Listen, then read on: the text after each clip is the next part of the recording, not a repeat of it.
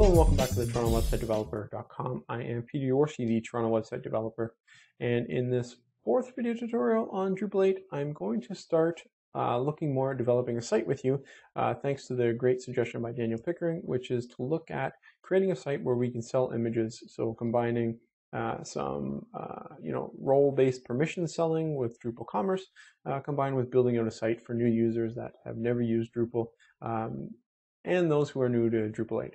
So before we do that, you notice I'm over at TorontoWebsiteDeveloper.com. Here you can purchase my video tutorial series as I develop them. Each sale goes to help me to continue to develop these, keep them free, keep them frequent, so I greatly appreciate all the support. They're only $20. The more you buy, the more you save. And if you can't afford the $20 but you do want to help out, please just leave a thumbs up or a comment on YouTube. Both are greatly appreciated. They help give me feedback on the tutorials to improve them, but they also help to promote them to new users. All that said, why don't we get down to work? If you notice here, I'm just on my D8 sandbox. As I mentioned, this is the fourth video tutorial in this series. It took a bit of a hiatus from it because I wasn't sure where to go with it. But if you're not familiar with it, in those first couple of video tutorials, I covered downloading Drupal, setting up your server, and then also setting up Drush. So that's where I'm at now. Drupal's come to release candidate 2, so that's what I'm using here. So there's still potential some bugs could be worked out or might encounter some, but hopefully it won't be the case. In this video tutorial, what we're going to do is take a look at content types, and we're going to set those up. There's really not a whole lot of change here from Drupal 7, so if you're familiar with them from Drupal 7, you can follow along very quickly skimming. There's only one thing really to note, and that's how to set up private files in Drupal 8, which is a little bit different from Drupal 7. So with all that said, why don't we go ahead and get started. You'll see D8 provides you this nice toolbar to get rid of the what I thought was horrendous overlay and kind of streamline some things. So now we can click on structure. Again, it's no admin menu. If you're familiar with Drupal 7, admin menu is a JavaScript dropdown. I'm not even sure if it's available in Drupal 8 yet. But anyways, click on structure. We're going to go to content types. If you're not familiar with content types, essentially what they are, you're brand new to Drupal, they're going to be kind of like your different types of content that you'll have on your site. So if you think about if you have a blog, but then you also add video tutorials like I do, you might have a blog content type and then a video tutorial content type. And the reason why you have two is because they have different fields associated with them. So for my video tutorials, I have a URL that's associated with the YouTube link. And then on my blog, I might have, body and then, I don't know, reference to a product, who knows. Anyways, we're going to go ahead and add a content type here. And we're going to call this premium image. Now this is the actual name that's going to be for our content type, and this machine name is referring to what's going to be created in our database in the back end. You may not care about this right now, but this could have implications if your site gets very big or you do I don't know, different things. Perhaps you have a huge following, so just be conscious of anytime you see the machine name that automatically gets filled out. You always have the ability to edit that, and it's going to be reflected in your database. The description here is going to be showing up when we actually go to our content page to actually add content. It will describe what this is. So here I'll just put, these are premium images that people will have to pay to download. Just like in D7, you have a few different options here that are set up by default for this content type. They're all pretty straightforward. They all pretty much make sense. But for those that aren't familiar with Drupal, first thing is your title field label. What this is this is going to be the name of this specific content that you create.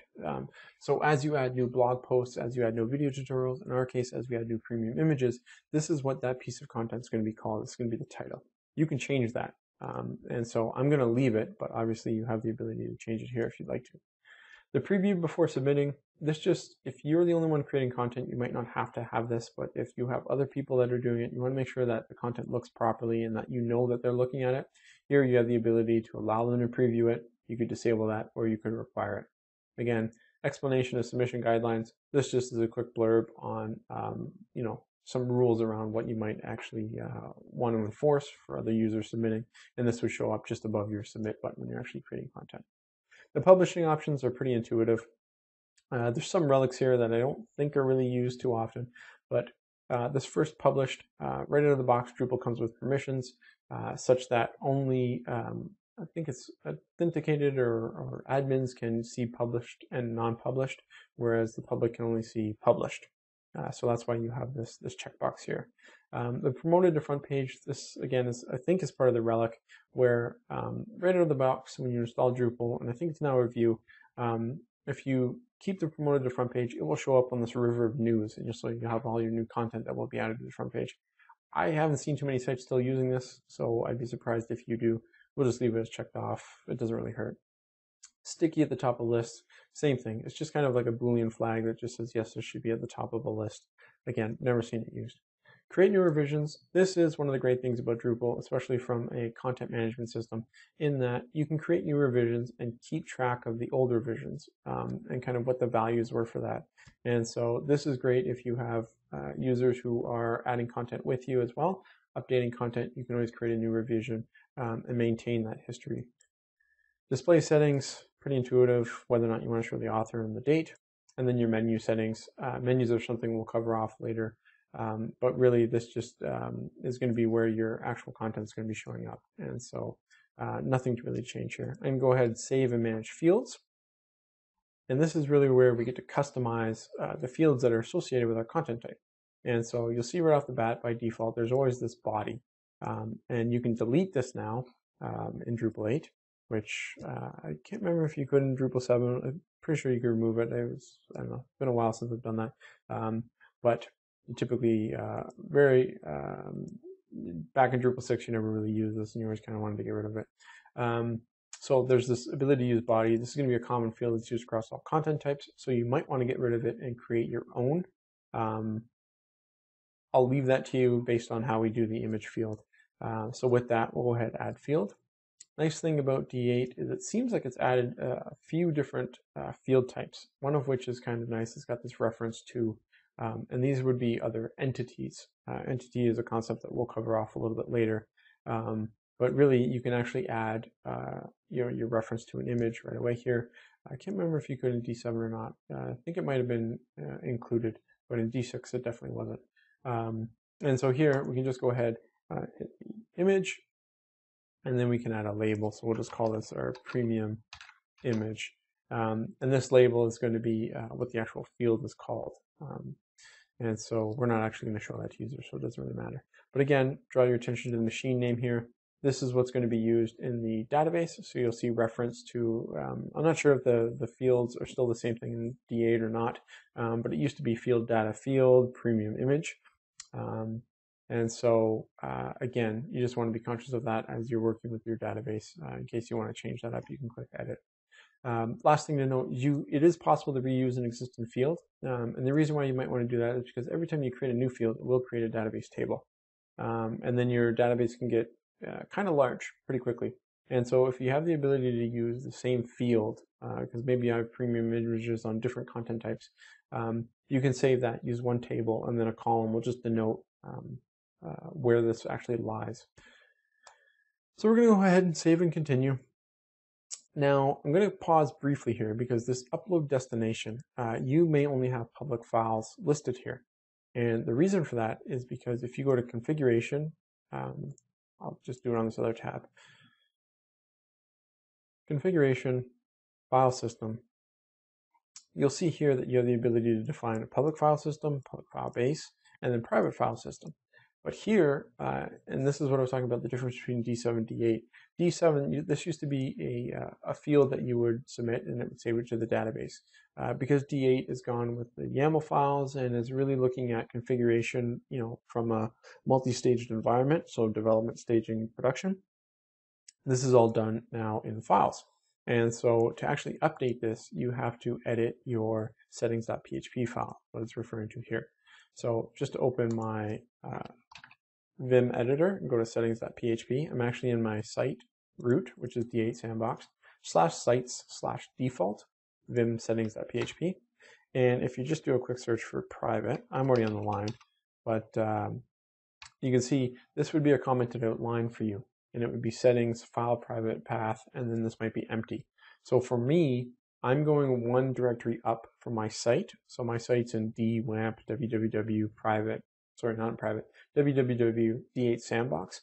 I'm going up and then into private. So you would do the same on your server. I'm obviously working locally here. But you would go up from your Drupal directory into a private directory. So you might be in, if you're using Apache, I think it's var www. You could be in the www folder, or you could be in www/mysite. And so you just want to go up above your site into a private folder and make sure Drupal, I think, takes care of it. It'll write an htaccess file so that only Drupal will have access to that folder. And your server won't have, like Apache won't be able to serve files out of there, because you don't want users to get a hold of a URL for an image and be able to download that, especially when we're doing premium images here. So that's what we're doing. The one thing to note about doing that, the reason why we're going this way is because we're building a brand new site. We don't anticipate a lot of traffic to it. And so if you had a high traffic site and you were serving private files, this might not be the way to do it, because it will be slower. Drupal will have to handle all of those requests as opposed to the server doing that. So there are alternatives, like using CloudFront from Amazon to actually serve private files. That's something that we can cover off later if there's interest in that, because that's an advanced technique to actually offload some of the load from your server to make sure your site's responsive. All of that said, once you go ahead and you add that, you'll see that the private file system will be listed here, but you won't have the default download method. It won't actually identify a private local file served by Drupal. What you need to do is go back to your configurations. Under development, there will be performance, and you're going to clear all the caches. If you're using Drush, you can just use Drush CC. Unfortunately, with the new version of Drupal that was released, Drush broke for me, so I can't do that. So all that to say, this is going to be private files. We're going to make sure that only Drupal is serving them to only people who are authenticated to get them. Default image, this is pretty straightforward. I'm not going to set one up because this is going to be premium image. You should be submitting a new image. But you could obviously change this if you're using this image field for some other purpose. The alternative text is what screen readers use for accessibility, so I highly recommend you use this. It's just a great thing, especially if you're within Ontario. It is a requirement now that sites be accessible, so this is the first step towards doing that. The title tag is often unused. A lot of people I see not using this properly, but really you should be using this to add some text about your image, because Google will use that to index and serve images. And so it's a great way for you to get some search engine juice and get some sites, some links back to your site, get some traffic. So use this title tag. Last thing to note here is the allowed number of values. The one thing to note here is the unlimited versus the limited. This changes the database structure, so be sure how many values you're going to be uploading. So for me, I'm just going to have the one. Potentially we could do multiple if we have different resolutions, but I'm just going to keep it for one now, and I'm going to go ahead and save this field. So now that I've got the field set up, I've got some kind of higher level settings that I can go ahead and define. So the help text would be text that's actually shown underneath the field when you're creating this content. So this should just add this should be used to add your photos to be sold, or something along those lines.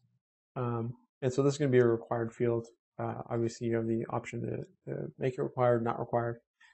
Again, default image we just went over. The allowable file extensions, pretty intuitive. The file directory, these are subdirectories within the upload directory. And so we could make this premium image so that we have it, and then they'll be categorized within that private folder. Maximum resolution, again, pretty straightforward, same as the minimum.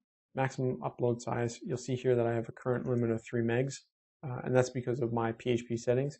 You may or may not have access to this depending upon how your server's set up if you're using shared hosting. But this would be coming from your PHP INI files, and potentially, it should just be your PHP INI files, maybe your Apache setting. As we talked about, you can enable the alt field and require it, which I highly recommend you do, and the same thing for the title field. So we'll just go ahead and save these. And with that, we now have the premium image field added, and we can go ahead and add that content. We could also update the display, but we're at the 14-minute mark. It doesn't make sense for us to keep doing this. We can talk about this in another video tutorial, potentially the next one, or a theming video tutorial where we'll talk about how we change the layout, look, and feel. But if we go to content now, you can see that I have the ability to add content, and here's our premium image. Remember the description we added, here it's shown where we can actually see it, get a little bit of an idea of what this should be used for. I can click on premium image, and here's all of our setup. Nice thing about Drupal 8 is that it comes with this lightweight WYSIWYG right out of the box, which is didn't come with Drupal 7, I believe. But there we go. We have our title, we have our body, and then you can go ahead and choose a file and go ahead and save and publish. So that's the quick introduction to content types in Drupal 8. Not much has changed. The only thing really to note that if you're coming from Drupal 7 was the change to settings.php to enable your private folder. Hopefully this video tutorial helped you. If it did, leave a thumbs up, leave a comment, let me know, and hopefully we'll see you for the next one. Thanks very much for watching.